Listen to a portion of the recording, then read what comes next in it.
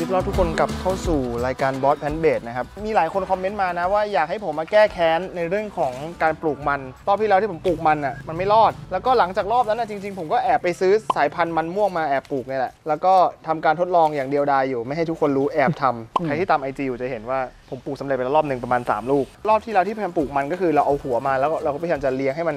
เป็นต้นหลังจากต้นน่ะค่อยมาเป็นลูกใช่ไหมมันไกลมากเลยแต่ว่ารอบนี้ก็คือเราเอาจากสายพันธุ์มันเลยก็คือว่าเราอย่างเงี้ยเราก็ตัดโชว์แล้วผมก็เอาอย่างเงี้ย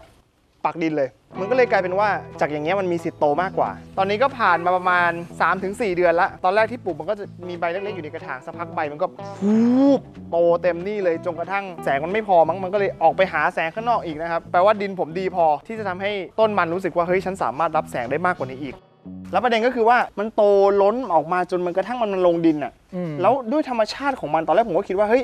มันก็คงตายมั้งอยู่บนดินแต่ไม่ใช่เว้ยพอดึงออกมานะโอ้น้องจิ๋วนี่คือมันจิ๋วเว้ย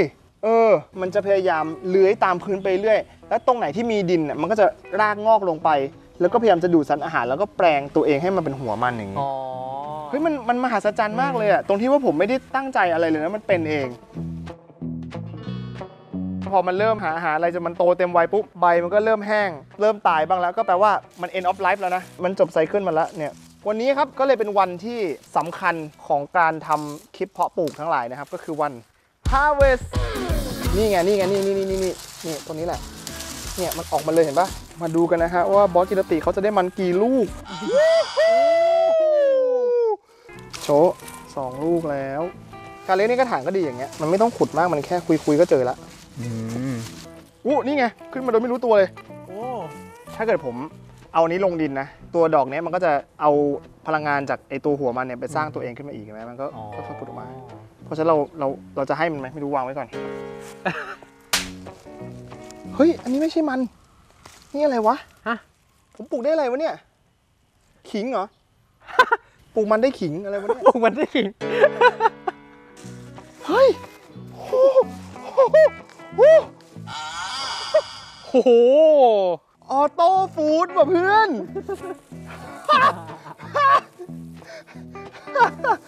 เชี่ยข้างบ้านงงอะผมปลูกมันม่วงไปแล้วครับที่ผมทำได้ขนาดนี้ผมจะไม่มีวันทำได้เลยเว้ยถ้าผมไม่มีไส้เดือนในสวนเว้ยผมจะบอกให้นี่ทั้งหมดก็คือผลงานไส้เดือนแล้วอยากให้ผมลงให้ดูเลยไหมก็ดีนะครับนี่ผมเตรียมไว้แล้วมันง่ายกว่าที่ทุกคนคิดด้วยผมบอกให้มันจะโตตามรากใช่ปะครับก็เอารากลงเยอะๆเลยแล้วขีดสมมติผมขีดเป็นเส้นนี้ขีดเส้นให้ตัวเองดูนะไม่ได้ให้ใครดูเลยโอเคก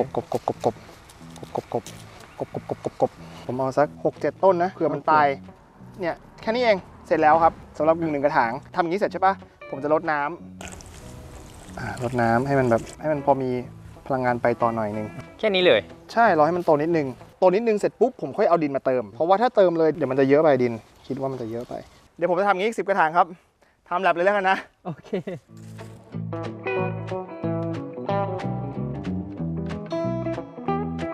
เฮ้ยนี่โอ้ my god ทำไมปลูกมันม่วงได้มะเขือผมสมควรได้ฉายาบอสแพนเบดแล้วเนี่ยผมว่าผมเข้าใจมันจริงๆแล้ว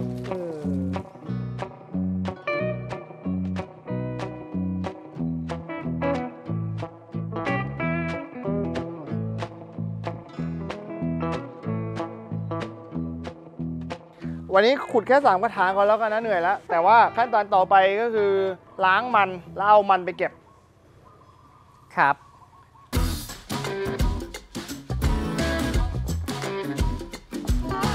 นี่คือมันทั้งหมดที่เราเก็บมาได้ในวันนี้อันนี้เป็นภาพที่ผมเห็นเลยนะตอนที่ผมปลูกข้างนอกผมตั้งเป้าไว้ว่าผมจะเก็บให้มันเป็นกองภูเขาให้ได้เพื่อพิสูจน์ว่าเราปลูกเป็นเว้ยแล้วมันก็เกิดขึ้นแล้วอ่ะต้มวันนี้ยังไงก็ไม่อร่อยผมค่อนข้างมั่นใจเลยเพราะรอบที่แล้วผมเคยลองแล้วรอบนึงผมว่าต้องรอให้มันแห้งก่อนเข้าใจปะคอนเซปต์ของมันก็คือว่าเราต้องทำให้ตัวมันเองอ่ะรู้ตัวก่อนว่ามันไม่อยู่ในดินแล้วนะพอมันรู้ตัวมันไม่อยู่ในดินปุ๊บมันก็เปลี่ยนแปลงสภาพ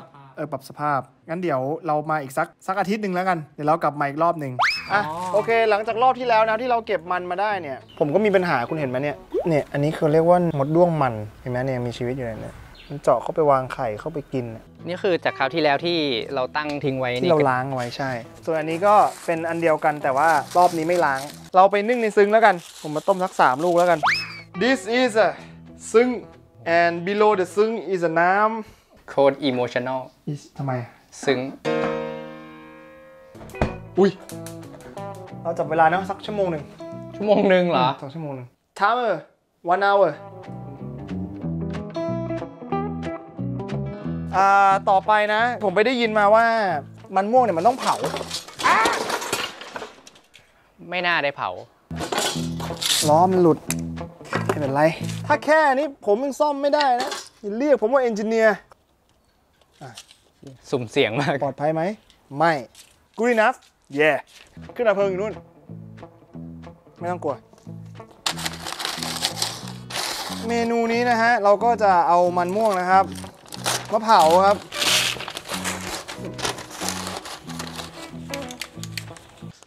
ผมใช้เตานี้จนผมเซียนมากแล้วอะ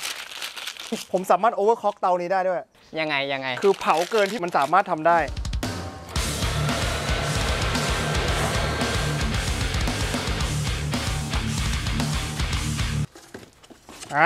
ต้องอย่างนี้ดิวะอย่างนี้ได้ปะ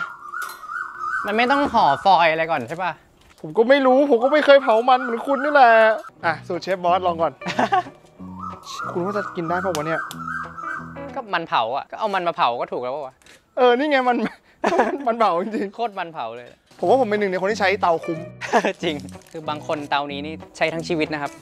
ผมใช้ปีเดียวเตาใหม่ผมอลังการกว่านี้เยอะ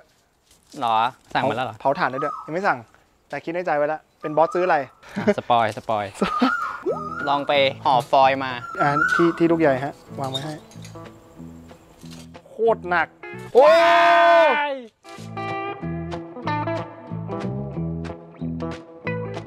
มาแล้วจ้าเย่ว้าโอ้โหมันคือมันม่วงอ่ะแต่ว่ามันไม่หวานขนาดนั้นว่ะออกเปลือกใช่ฟิลเผือกถ้าใครที่เคยไปกินมันม่วงญี่ปุ่นตามซูเปอร์มาร์เก็ตอันนั้นหวานกว่านี้หวานแบบหวานกว่านี้เยอะเลยอ่ะแต่ว่าถามว่ากินได้ไหมก็มันม่วงอ่ะกินแล้วรู้อ่ะเดี๋ยวเรามาลุ้นลูกใหญ่ดีกว่า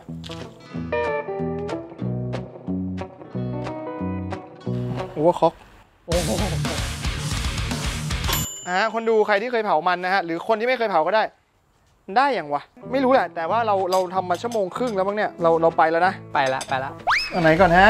เอาอันนี้ก่อนแล้วกันอันนี้คุ้นเคยขาดใจคิดว่าน่าต้องลองชิมเท่านั้นแหละครับถึงจะรู้ฮะผมจะลองชิมให้ทุกคนดูเองข้างในมันแบบมันดูแบบจุยซี่อ่ะทุกคนมันดูจุยซี่ไว้ที่เหลือก็แค่รสชาติละ